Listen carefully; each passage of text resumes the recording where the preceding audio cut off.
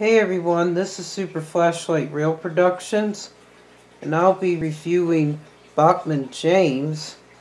Okay, so this is Bachmann James, and James has been released in 2002, and so let me just get a good view model of James. Okay, here's his face, here's his headlamp. James does look accurate. Here's James's side rod. Okay. Now, James's wheels are gray, and they should have been black, but however, they updated Bachmann James last year in 2017, so they would make James more accurate. Plus, James's coupling hook is gray, and at the top, there's James's railing. That's his gold dome, and that's his whistle. That's probably a safety valve. Okay, here's his windows, and that's the inside of his cab, and that's like a little hook to go to his tender. So, whoops, there we go. Okay, there's this hook that goes to his tender. So, there's James,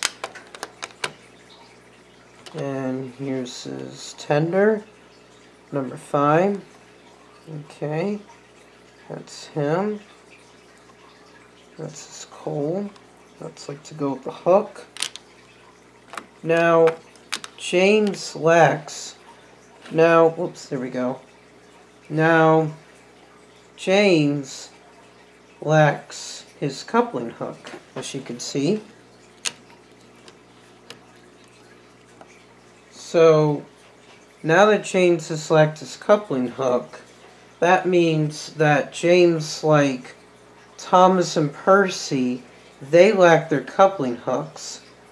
So I'm going to let James have a run of the rolling stocks like the Blue Open Wagon, whoops, Sodor Fuel Tanker, and where's the brake fan? Oh, there you are.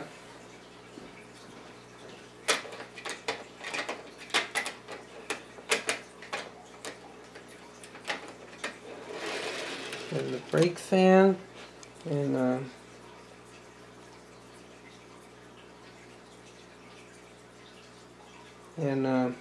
okay.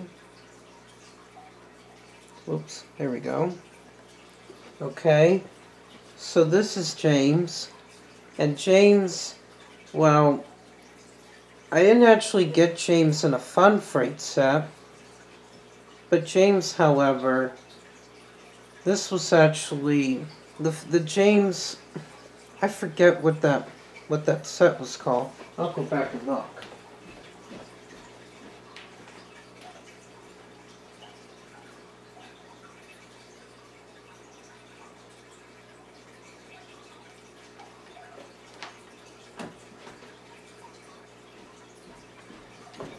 Okay, it was called James the Red Engine Freight Set, but that's been discontinued.